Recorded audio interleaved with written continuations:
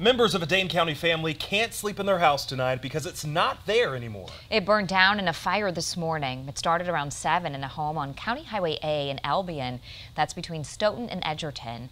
Pictures from the scene show flames just took over the house. A father and son were inside and got out safely.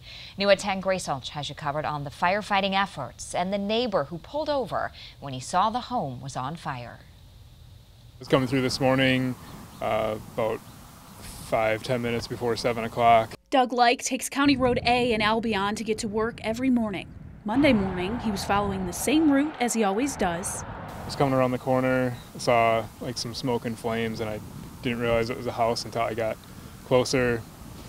Came up, I didn't see fire trucks or anything yet, so I pulled over.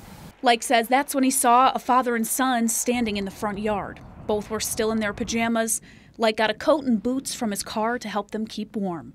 Like says the two hadn't called 911 yet, so Like dialed for them. When we pulled up, literally there was fire coming out of every window on every side of the house, so it had quite a head start.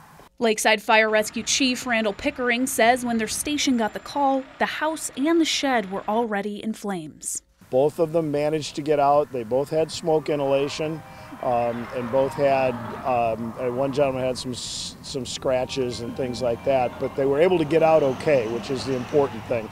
Chief Pickering says thanks to the partnerships Lakeside Fire and Rescue has made with surrounding departments, they feel confident that even as a rural department, they're going to be able to respond appropriately to any call. Our departments work so well together that it's events like this, right, where we don't even have to think about it. We know our partners are coming, and everybody goes to work. So in Albion, Grace Ulch, 27 News. Both people in the home were taken to the hospital and treated for smoke inhalation. Chief Pickering says they're expected to be okay.